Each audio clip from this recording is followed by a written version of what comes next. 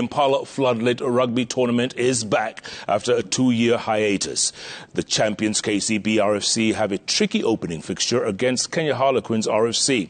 The tournament has received a major shot in the arm, with the Kenya Breweries Limited through its flagship brand Tusker coming in as the sponsor.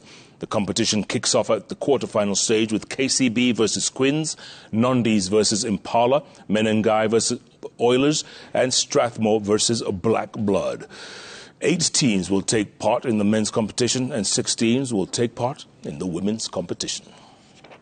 Very special day. Good morning, everybody.